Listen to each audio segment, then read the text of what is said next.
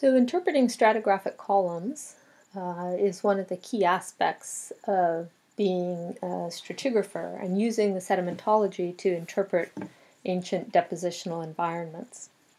So we're going to take this stratigraphic column here, which is actually Cambrian in age. And we're going to use the sedimentary structures preserved in that stratigraphic column to interpret the depositional environments. So I've written out this page that describes how to do that, and it includes, as a first step, characterizing the diagnostic sedimentary structures, then developing a tentative environmental interpretation.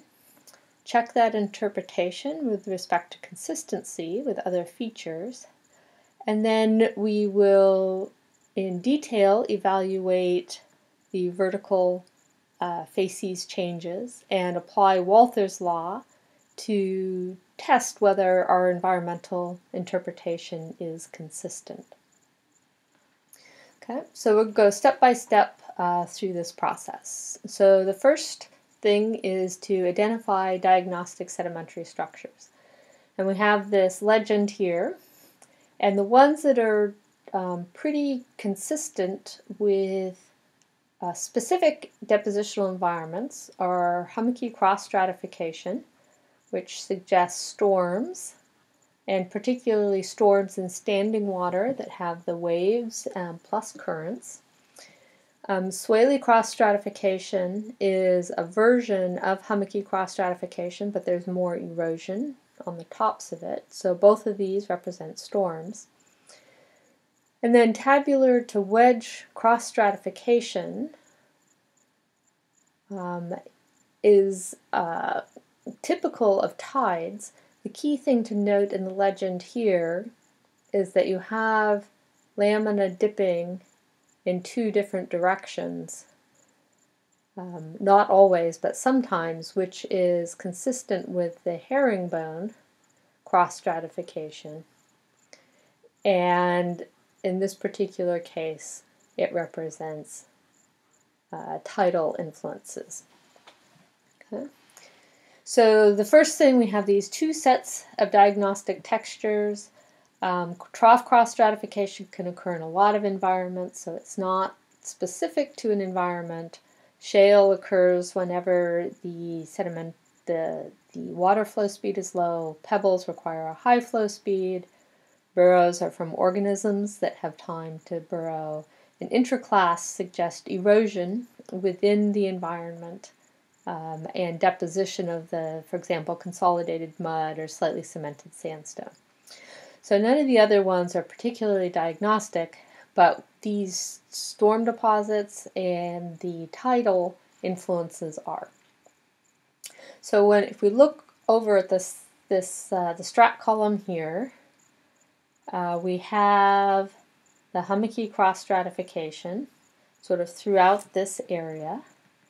So we can say that the strat column is influenced by storms in standing water here, storms here. Right. There's interclasts, and this little wiggly line represents erosion, so there's a lot of high flow speed. Got that U for flow speed. Then we have our storms again here. And this is the Swaley cross-stratification, so we have storms. The trough cross-stratification can be a number of different sorts of environments. We have a high flow speed, again here, and storms. Again, we have the trough cross-stratification, which is a little bit uncertain what it is. Then we have a high flow speed, again at this unconformity. And then up here we have evidence of tides with the flow going back and forth in multiple directions.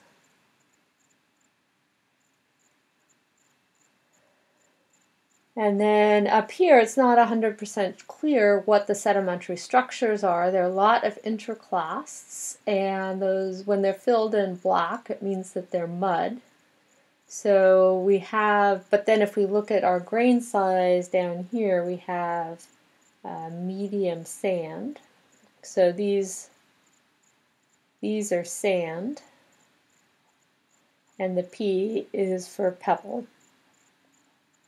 Okay. So I am interpreting this as being mudstone, otherwise known as shale, but mud deposited and class of mud here, but of course grain size. So I'm going to also interpret this as possibly related to tides, because tidal environments often have a range of flow speeds which can allow the settling of mud from suspension, as well as the transport of coarse grain sizes. So the transport of coarse grains is when the tidal flows are very high and the mud settles out when it's low.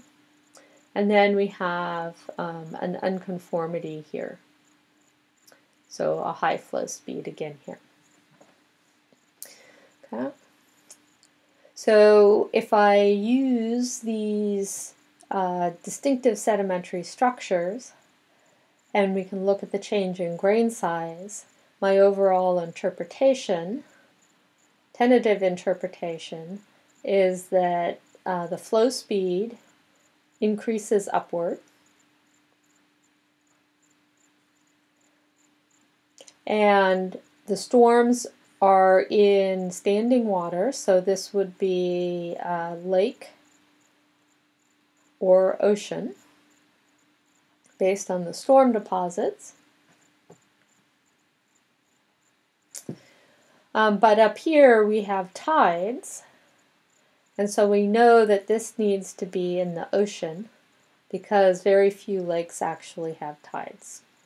So I'm going to cross out the possible lake interpretation for the storms because the tides indicate we have an oceanic environment here. Okay. So I have a tentative interpretation that we have something that's offshore and storm influenced, and then we go up into a tidal zone. There are a number of layers, like for example in here, that I don't have an interpretation for yet. So my step 1 was to identify these features. My step 2 was a tentative interpretation. Now I'm going to move into step 3, which is looking for consistency with the other features. Okay, so I cleaned up the image a little bit. And we are at step 3, looking for consistency with other features. Okay, so if we start at the bottom, it's very fine sand down here, and storm deposits. So this is probably a pretty deep water environment. And then we have this unconformity. So I ask myself, is an unconformity and intraclass above it, is that consistent with storm deposits? And I will say that maybe there's a particularly large set of storms, and it's very common for them to cause erosion surfaces and have class at the bottom of them at the peak of the storm. So I will say that basically this is consistent with the storm environment.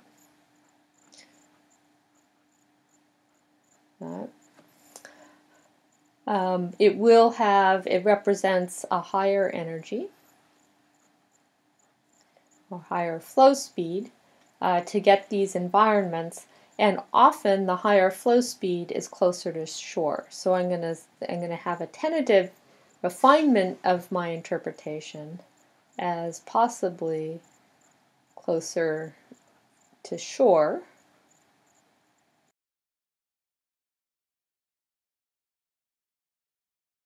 So then we have storms again in this environment, and I should mention we should evaluate the bioturbation, and the bioturbation is common in this environment. Okay. So far everything's consistent.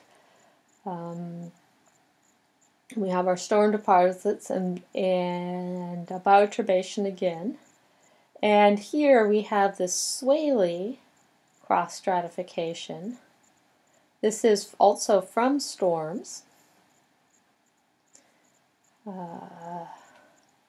But again, higher flow. And so that is also consistent with closer to shore.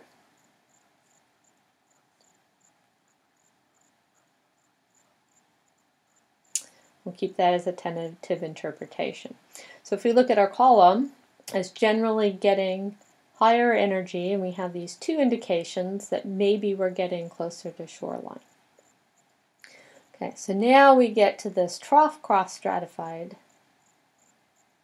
sand here, and this requires the grain size is fine to medium sand, so it's a higher flow speed than down below, and it has more unidirectional flow.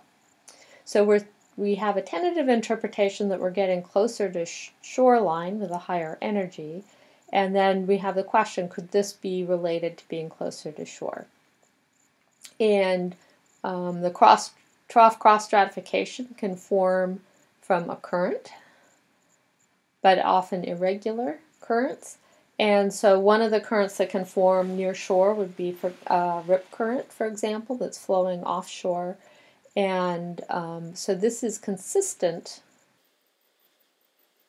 with a near shore, either a rip current or possibly in a river channel, but it's consistent with a near shore environment.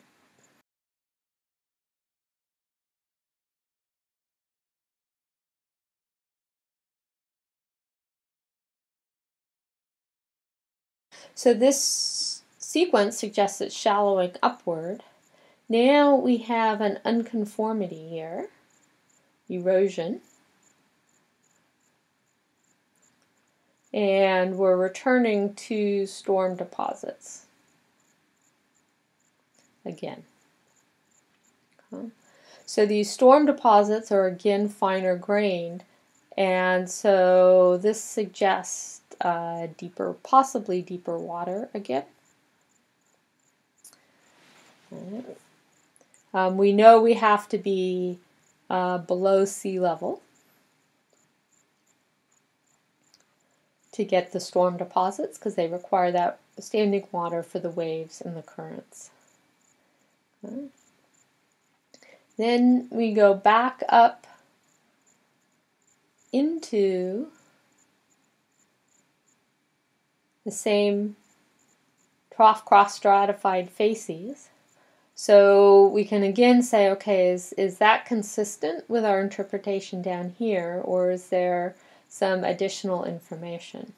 There's a little bit of additional information right here in this black part, which again is mud, which requires a low flow speed to accumulate.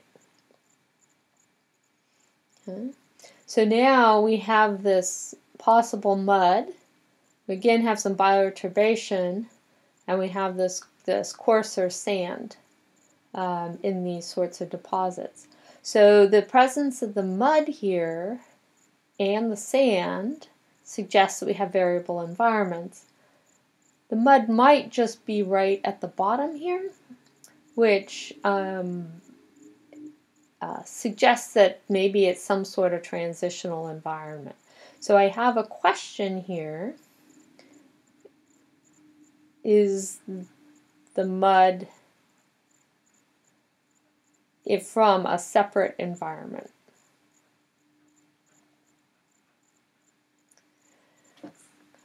So that's something I'm going to want to test when we really work with Walther's law. And then we're getting up here, tides in the ocean with moderately high flow speeds in different parts here. So, and then we have an unconformity with pebbles and faster flow in this zone here. Okay. So this is all consistent. This environment up here, all the features are consistent with what you would see on tidal flats.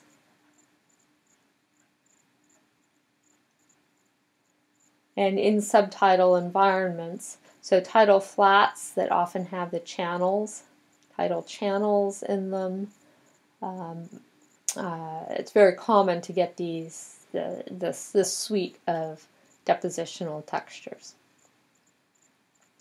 Okay, so in my evaluation, I haven't found anything that's inconsistent with a tentative model where, or the hypothetical model where we have standing water with storms. We have some indication we're getting to shallow environments in these two trough cross-stratified intervals, and I'm not sure yet how they exactly fit in with these storm deposits. And then there's this tidal flat zone up here. So we did the consistency with other features combined with a vertical evaluation. And the next step then is to compare that vertical evaluation and Walther's law. Okay, so we have our tentative interpretation, and now we want to evaluate it with respect to Walther's law. So we have an offshore environment as a hypothesis with a couple of shallower or higher energy. This trough cross stratification near shore, back to offshore, back to near shore, and then shallow marine tidal environments. So how do we test that? So the first thing we can do is if you have, there are two ways to approach this. One of which is to draw the environments that you have in your mind and see if you can trace those through the strat column on the environment, or you can go vertically through the column and try to draw the environment. So I have a pretty good mental image of what I think the shoreline might look like. And so I'm going to try to draw that. So I'm going to draw a map view.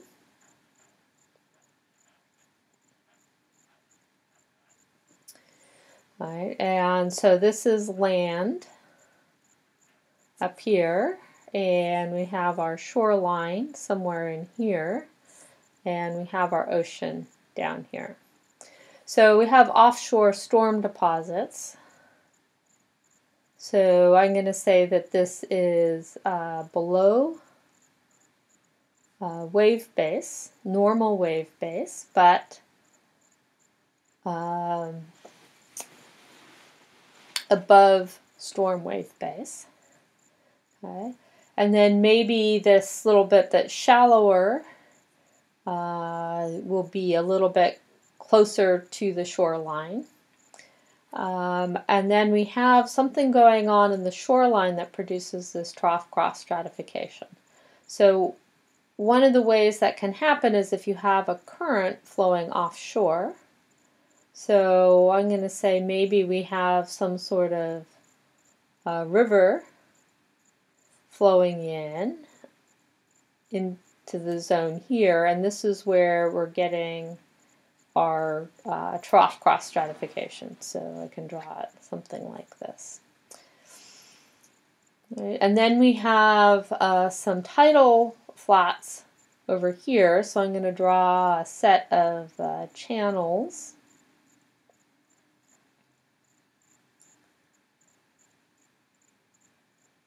In here for my tidal channels. And maybe sometimes the flow moves upstream here. And then I'll mark maybe an area with, this will be the high tide line.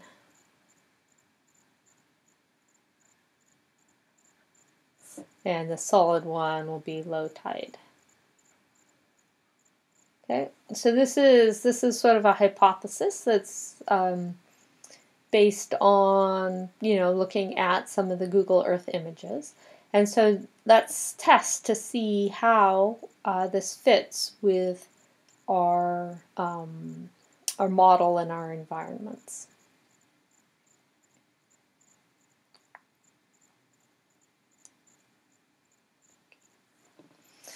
Okay, so if Walther's law is correct, we should be able to move gradationally from one environment to the next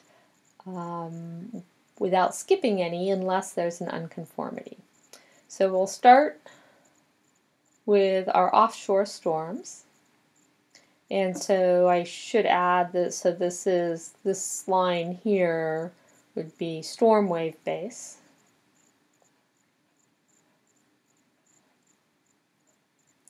Okay, so we're seeing the effects of storm in all of this. So we'll start out somewhere out here.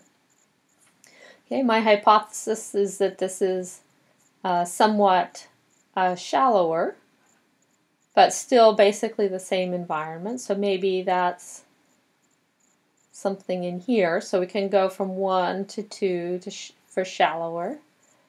And then maybe it comes back to deeper water as we're getting more of these storms, and then we think that it's shallower again. Okay. So this would be 3 and 4.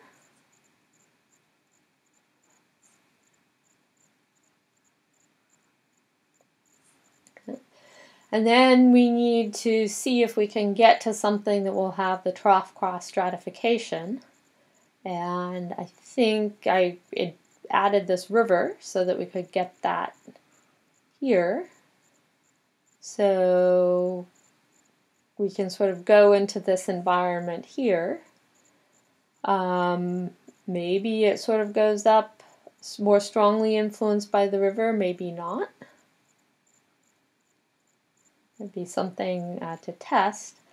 And then we go back to an environment where we have the unconformity and the interclass, which is a lot like environment 2. So maybe we're going back here. There is some erosion right here. So we could be missing an environment, but we can actually go back to this environment. So this would be 5. This would be 6. We can go back to that environment without a big change. So far everything's consistent.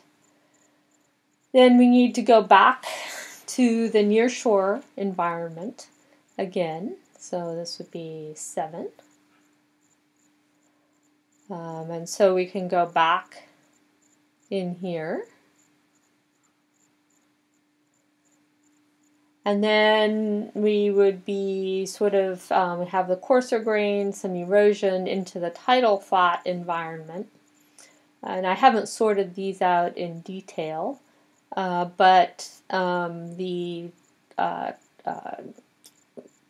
style of stratification here in the coarse grain size might actually be within a channel. So just based on the grain size, I'm going to guess that 8 is sort of within a channel here with mudclasts. The herringbone cross stratification with a little bit of mud in here might be pretty close to a channel. in here where there's a lot of flow in and out, but it's inundated with at high tide. And then we go up into this zone here, and I'm not sure what this cross stratification means, but we'll say this is sort of 9 and 10. 10 could maybe sort of be anywhere in here. And then we have a bigger erosion zone, which might be related to the channel here. But we sort of have tidal flats on either side. But it represents, to get the pebbles, we need a faster flow speed, which maybe our river can produce here. Okay. So in evaluating my Walther's law, I can sort of go continuously, messily among these environments. So we can basically say that the interpretation of the environments is consistent with Walther's law.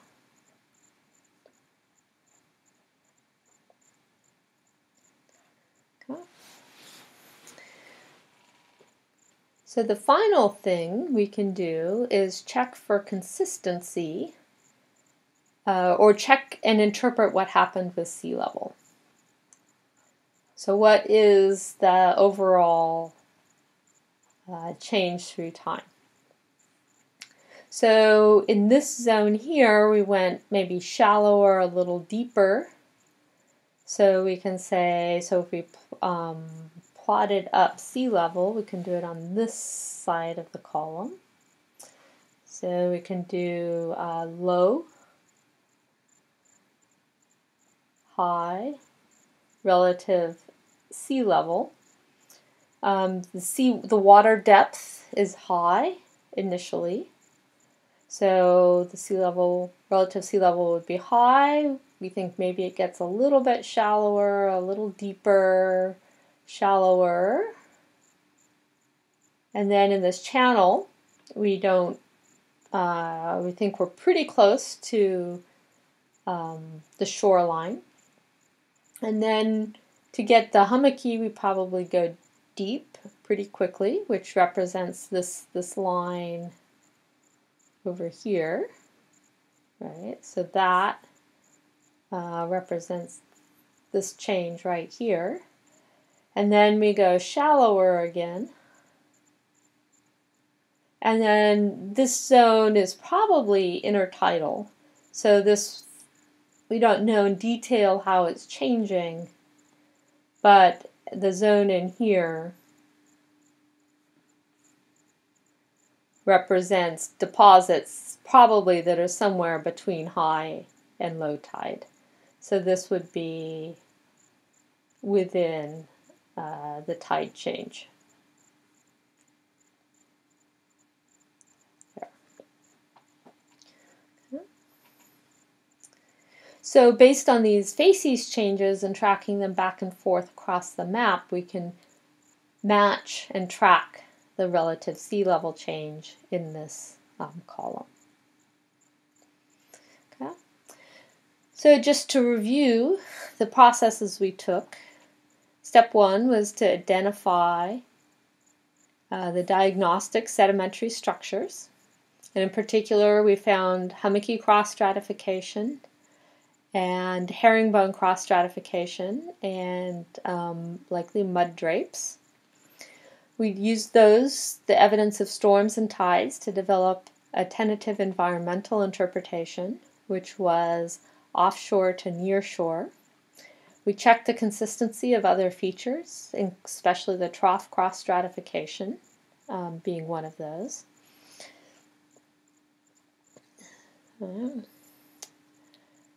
Then we evaluated, we did steps 3 and 4 about the same time. We looked for consistency with a vertical evaluation. Then we used that vertical evaluation to create an environment and a map of different areas where the deposits would be made to test that hypothesis using Walther's law. So this is a process that we do when we are measuring stratigraphic columns in the field. We develop these hypotheses and we look to see if we can make additional observations to test them.